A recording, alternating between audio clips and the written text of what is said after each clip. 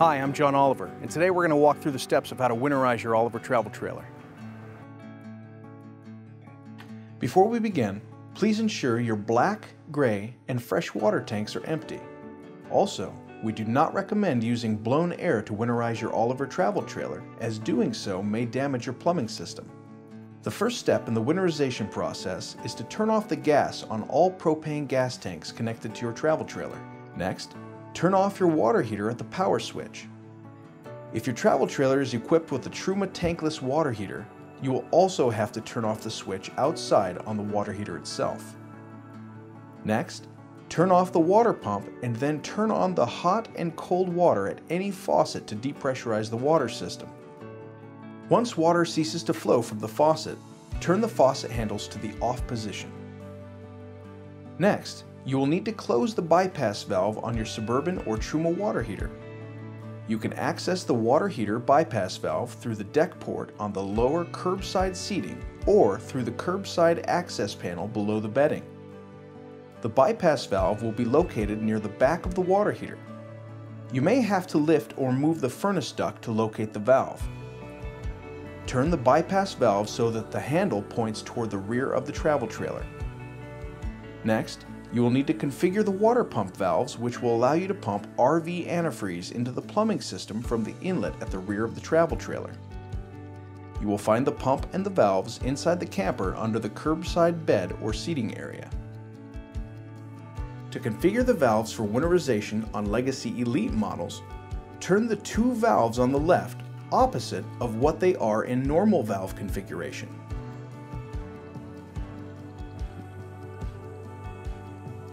If your trailer is equipped with a black tank flush valve, open the valve under the right dinette seat. Next, attach a hose approximately 3 feet in length to the winterization inlet located at the curbside rear of the travel trailer. Place the end of the hose into a gallon jug of non-toxic RV antifreeze. Do not dilute the antifreeze before pumping it into your plumbing system. It is important that you use only concentrated RV antifreeze for winterization. Now, go inside the travel trailer and turn on the water pump. Then, turn on the cold water at the kitchen faucet and let it run until the flow turns from water to antifreeze and turn it off. Repeat this step for the hot water as well. In the bathroom, turn on the cold water at the vanity sink until the flow turns from water to antifreeze and turn it off. Repeat this step for the hot water as well. Next, open the lid on the toilet and press the flush lever until the flow turns from water to antifreeze. Ensure some antifreeze remains in the bowl to keep the seal lubricated. Next, at the outside wash station located at the rear street side of the travel trailer, turn on the cold water and let it run until the flow turns from water to antifreeze. Turn off the cold water and repeat the same steps with the hot water as well.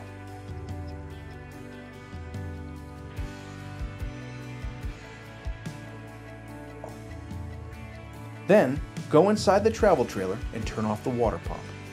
Next, connect an antifreeze hand pump to the city water inlet on the street side rear of the travel trailer and insert the other end into a gallon of RV antifreeze. Open the outside wash station above the inlets and pull out the faucet from its holder and depress the button on the faucet head to lock the button in place. Then, turn on the cold water.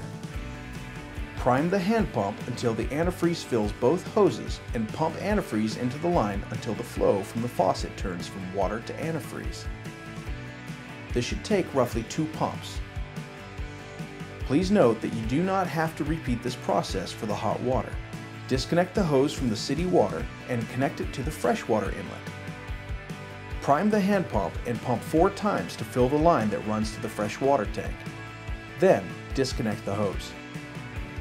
Locate the black tank flush inlet on the street side of the travel trailer and connect the hand pump hose to the inlet. Prime the hand pump and pump 5 times to fill the line that runs to the black tank.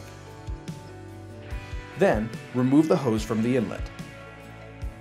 Finally, go inside the travel trailer and pour around 2 cups of antifreeze into the kitchen sink drain, the bathroom vanity sink drain, and the shower pan to keep the P-traps from freezing. Next, you will need to drain your water heater. During this process, please be extremely cautious as some residual hot water may still be in the water heater tank. Failure to do so may result in a scalding injury. If you are indoors, place a large bucket below the water heater door before beginning the next step so you can catch the water as it drains.